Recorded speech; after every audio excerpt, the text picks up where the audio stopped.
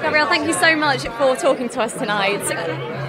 So can I ask, what brings you down this evening? What brings me here? So I was invited by Mobvoi to join them for the launch of their TikWatch, and I really love the campaign.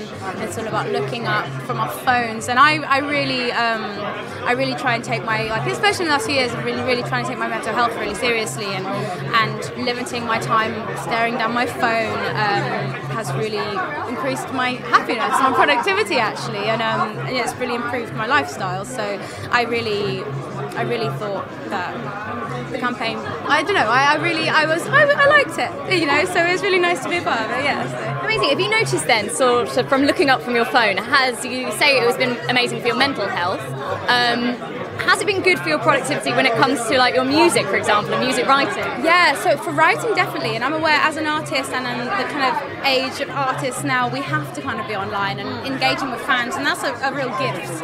But at the same time, I can really get sucked into it, and it's really helped with writing, definitely. It's really helped for me to just turn my phone off and be in a studio or be with my friends, or actually just living my life and actually getting experiences to write about and not being just down my phone. I've noticed that I've just kind of been, you know, I could get up on a Sunday and I would lay in bed on my phone for half an hour scrolling before even getting up and showering, and I've put it in my morning routine. I don't even check my phone until I've washed, I've had breakfast, I've done all the things for me that I need as a human being before I start anything else, and it really helps. So that is like an amazing discipline. You should go and teach that somewhere. That'd be such a great thing. It's hard, it's difficult. I've had and you know, you fall off and you kind of stop and you just have to keep doing it, but I do definitely feel a difference, so yeah, it's great. Okay, so just talking about your music then, what are you up to at the moment?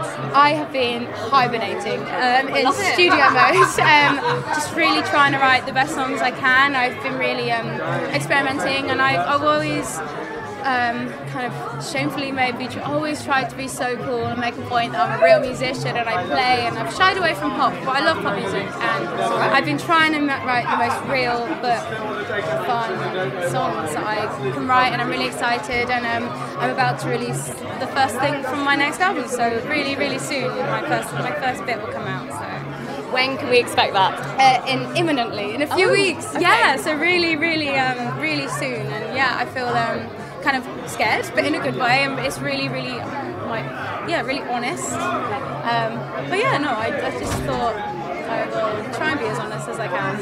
And going back to like the kind of whole social media and phone things, there's also the kind of mental well-being of what we do post online, what we see online as well, and I decided to stop caring and stop trying to cover up my spots or like edit my pictures or only take pictures when I'm having a good day. I've just decided to try a bit more real and honest, so yeah. You know, it's probably such an inspiration, especially for people who are aspiring to essentially live your life, so yeah. I'm sure that would be so incredible for them. Yeah, and I mean, I've really trying to take, you know, pictures. I really enjoy sharing, but I feel like we do tend to share pictures from the car, makeup done nicely, or we're doing glamorous things. You know, I can really care about walking my dogs in a lovely field, and I will share a picture of me wearing no makeup in my my field with my dogs, because, you know, I feel like more people do it, then more people will be happy to share the mundane parts of their lives, which are important, you know. They're the norm, aren't they? That's actually what brings people back to reality. Yeah, and I think if we just are a bit more honest online and maybe a bit more honest in real life, and it's just a bit nicer, so yeah. I think I agree with that.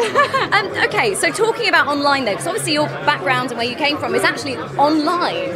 Have you noticed sort of a shift from when you first started on YouTube to where you are now, and how things have changed generally in the music industry? Yeah, I mean, I feel like major labels they're still king, but they're not, that I feel like they are trying harder, and there's so many ways in which you can put your music out there now. I think Spotify and Apple Music and all the streaming sites and services are amazing.